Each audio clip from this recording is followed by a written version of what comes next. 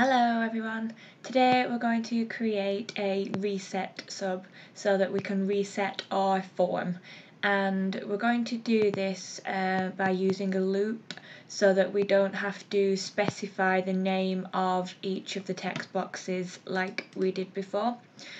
So if we just have a look here, in order to reset the text boxes here, we had to name each of the text boxes and then set the value to null.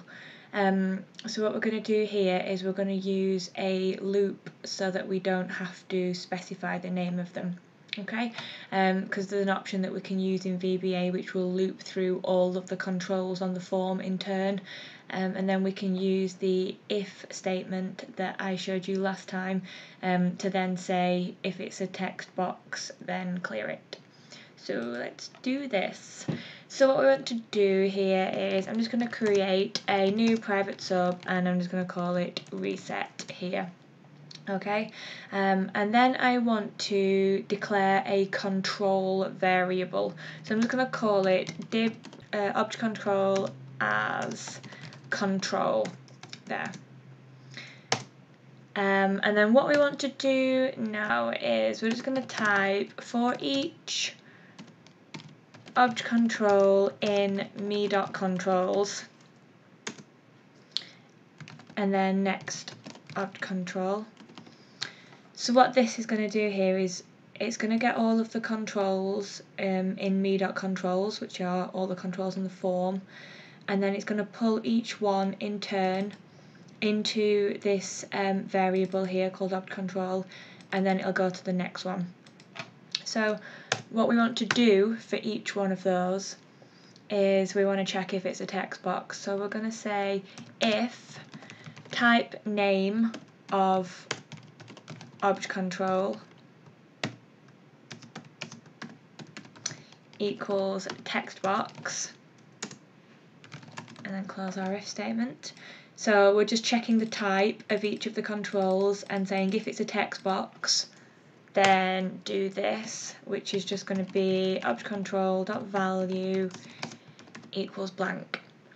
So just to explain again, what this is going to do is it's going to get all of the controls on the form, and each one in turn it's going to say if your type is text box then make yourself blank, and then go to the next control on the form and do the same thing.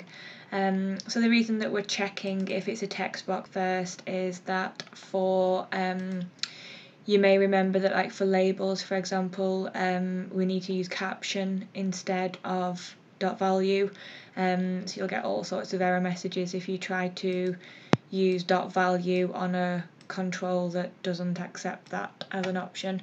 So we do need to check that it's a text box first. So let's have a look at this. So what we're going to do here is under the reset option, let's get rid of these clears, and if I just run this I'll just show you that it doesn't clear it anymore. And then here I'm just going to put call reset, and so what that will say now is when we click the button and it says reset, then call the reset sub which we just created here, and then update the caption again.